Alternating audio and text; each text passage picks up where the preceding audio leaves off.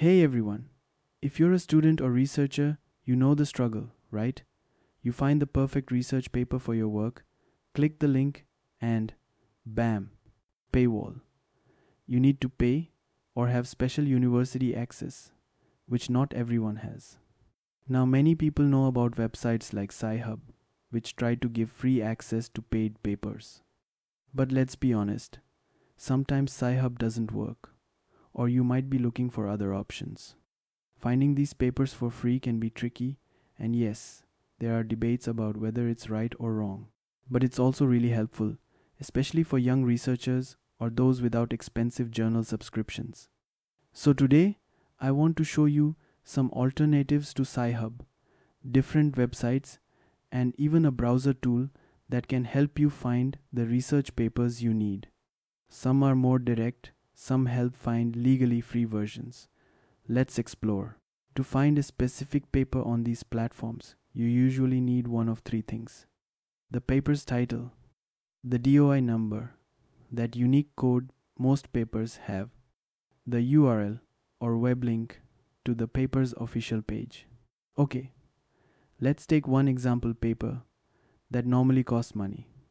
We'll see if Sci-Hub finds it first, just as a comparison. First up is a well-known site called Library Genesis or LibGen.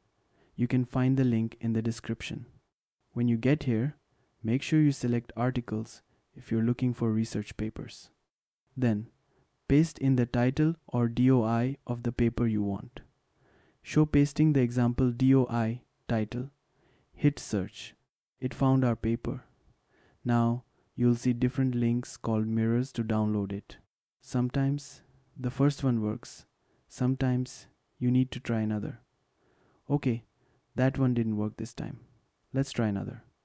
There we go. This mirror worked, maybe using Sci-Hub's help behind the scenes.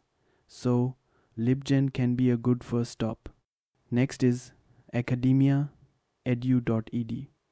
This site is more like a social network for researchers. You usually need to sign up for a free account. Once you're logged in, search for your paper.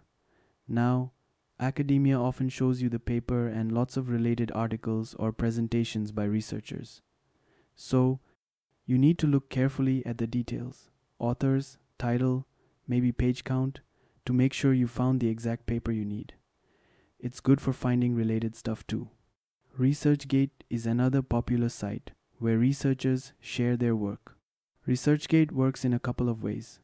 Sometimes, the author has uploaded a free-to-read version directly, maybe an open access copy.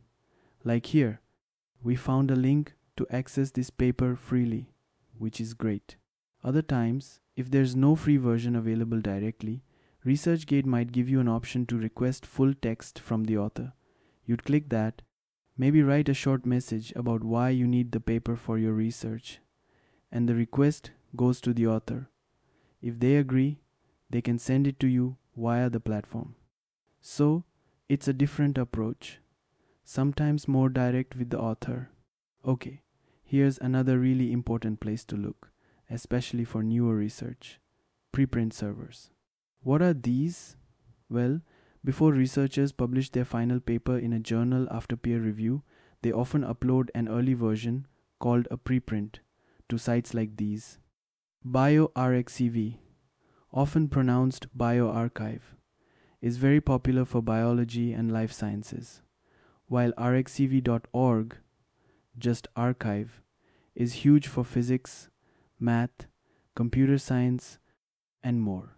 The great thing is, papers on these servers are usually free to access. So how do you use them? You can go directly to these websites and search using the paper, title, or author names. Sometimes, even if the final published version is behind a paywall, you can find a very similar preprint version here for free. Just remember one thing: preprints usually haven't gone through the formal peer review process yet. So, while they give you early access to research, read them with that in mind. They might change before final publication, but they are an incredibly valuable resource. Okay, this last one is different again. It's a browser extension called Unpaywall. You add this free extension to your Chrome or Firefox browser. Now, watch what happens when I go to the official publisher page for our paid example paper. You just click the green lock, and boom, you get access to the paper. Now sometimes the lock icon will be gray.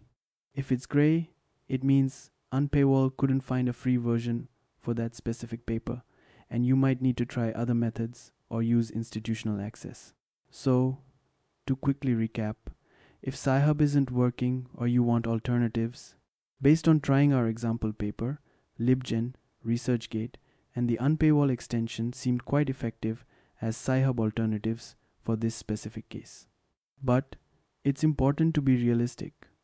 Even with all these different websites and tools, there will still be some papers you just can't find or access for free. Sometimes, none of these methods work for a very specific or very new paper, and the only way might be through your university library's official access or by purchasing it directly. Now, remember, using sites like Sci-Hub or LibGen to get around paywalls is legally and ethically complex. Tools like ResearchGate or Unpaywall focus on finding legally available free copies. The best way is always through your university or library subscription, if you have one. But these alternatives exist and are widely used by researchers who face access barriers. What do you use when you can't access a paper? What do you use? Did I miss any good preprint servers or tools? Let me know your experiences in the comments below. If this video was helpful, please give it a like. Subscribe for more tips for researchers and students, and maybe share it with others who might find it useful. Thanks for watching, stay curious, and I'll see you in the next video. Bye-bye.